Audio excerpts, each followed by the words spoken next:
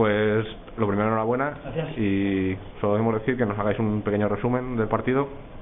Bueno, pues la verdad es que yo creo que como en jornadas anteriores estamos basando el juego en la defensa muy eficiente, que ha trabajado mucho.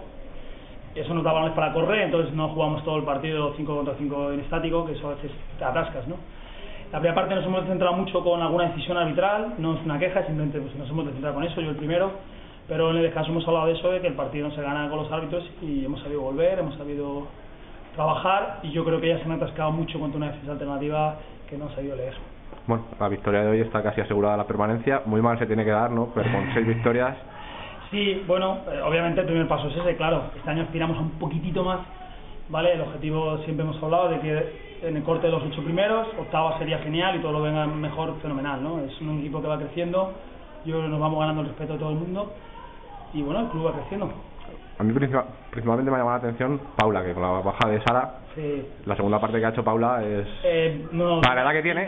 Digna de mención, no. Paula es una jugadora que lleva 4 años en el club, pero bueno, entró conmigo en el nacional del ascenso, ella salió a sacrificarse años que no hemos contado con ella en el primer equipo tanto, ella siguió en el club trabajando sabiendo que le iba a llegar la oportunidad. Y bueno, oye, la chica lo ha hecho muy bien, ha cogido la rienda del equipo y eso es lo que esperamos, ¿no? Trabajar con las chicas de la cantera. ¿Y de qué temporada el Garicho? La semana que viene ya, otra vez, a viajar y... Tenemos seguido en casa, juega Huelva aquí, entonces es un partido más de nuestra liga. Ahora hemos cogido 2 de los que se supone que es difícil pillar, Pío y Canoe, remendamos el error que tuvimos con Cref y es muy importante ganar a Huelva en casa porque allí es muy difícil ganar la vuelta con Huelva y bueno, pues seguir escalando poquito a poquito, ¿no? Vale, pues muchas gracias y seguir así.